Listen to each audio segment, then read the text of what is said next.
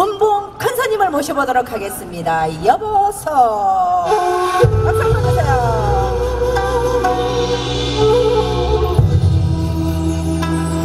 안녕하세요. 반갑습니다.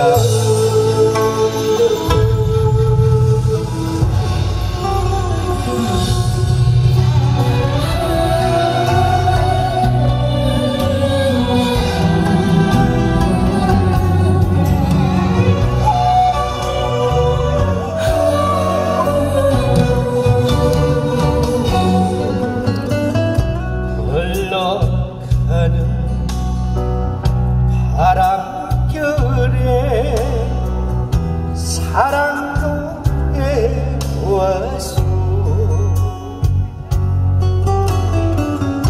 서라린 상처 앞에 눈물도 흘려봐서 하지만 저 세월은 멈출 줄 모르고 내 청춘은 어디로 갔나. 능수와 서러움에 부엉새도 모임에 이어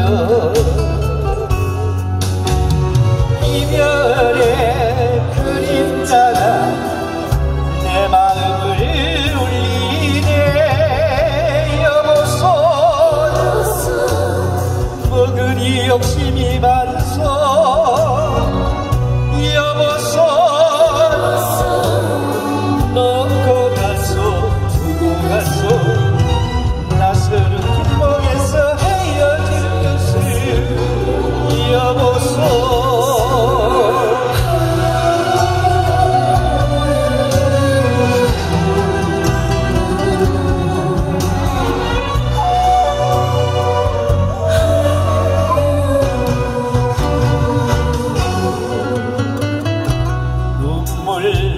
마저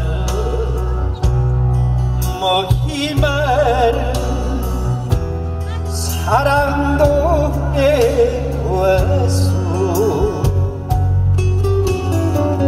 지난 세월 아쉬움에 두 손 모아 빌어하소.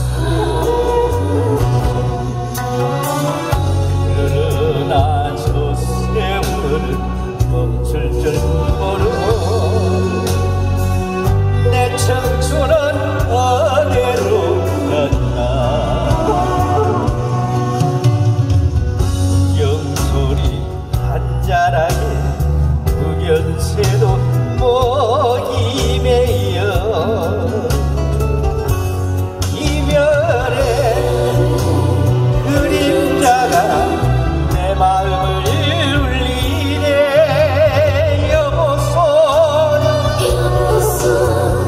그리 욕심이 많소.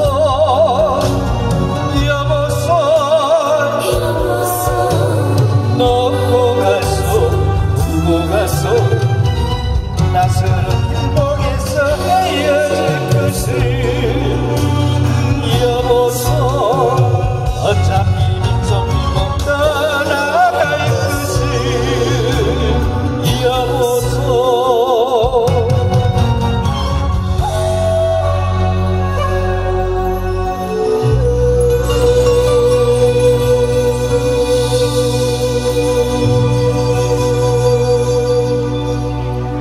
이어서 사연 불러드리도록 하겠습니다.